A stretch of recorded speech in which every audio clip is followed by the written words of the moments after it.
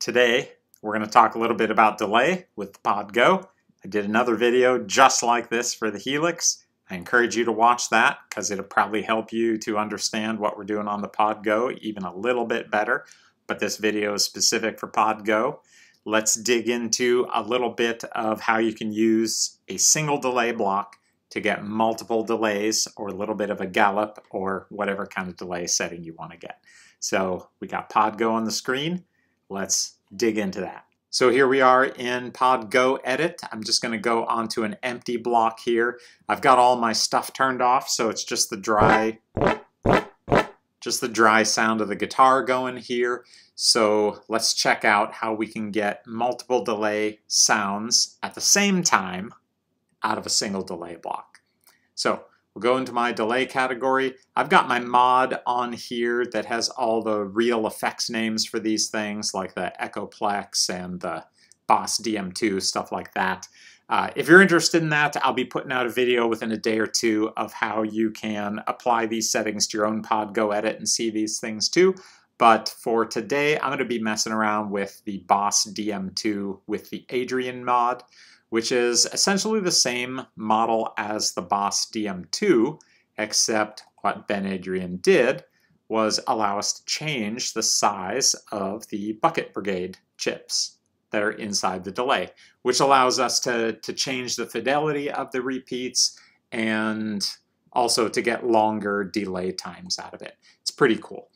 So let's just start off with a very basic setting. Let's go for a quarter note delay at 60 beats per minute.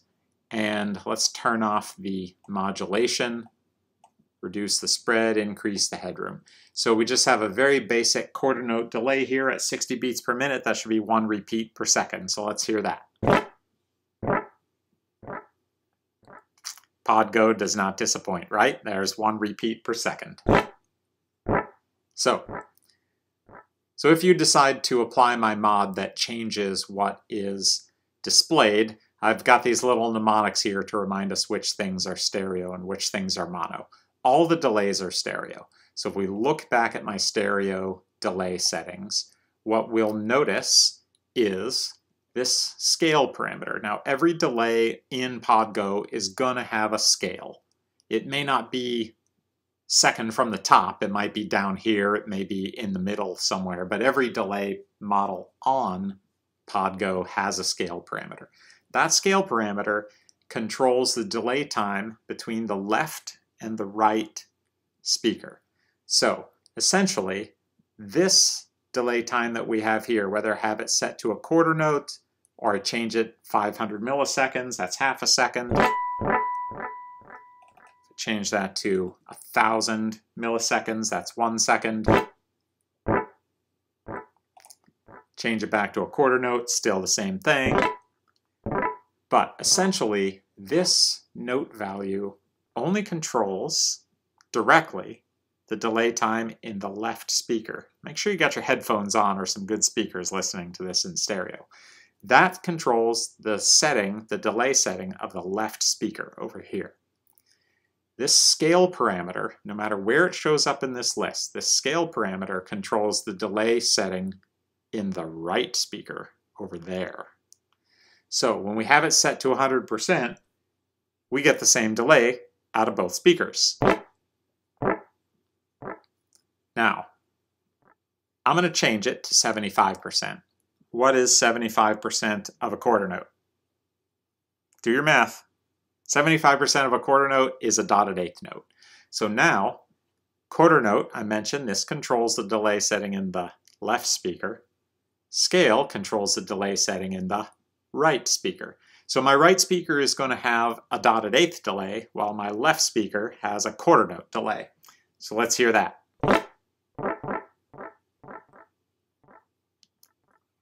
There it is, right?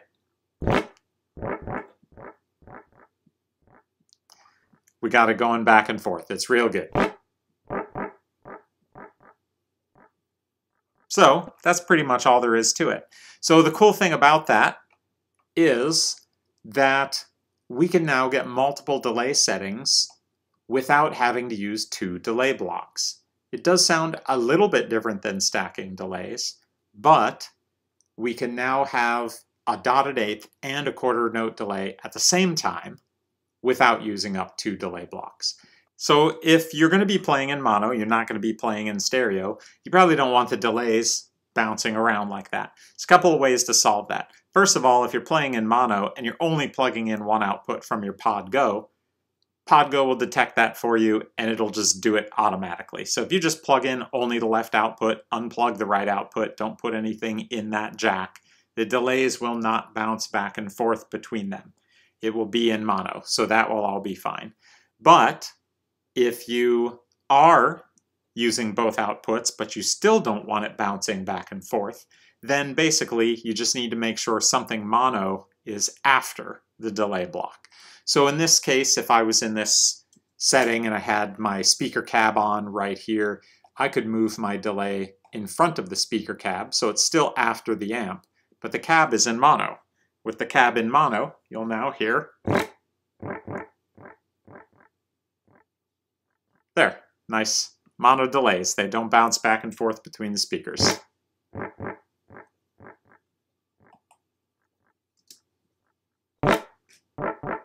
But if I bypass the cab, you of course hear that it now is bouncing again. So whatever's after it has to be mono and has to be turned on. Very important.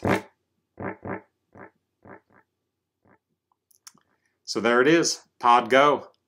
Multiple delays, one delay block.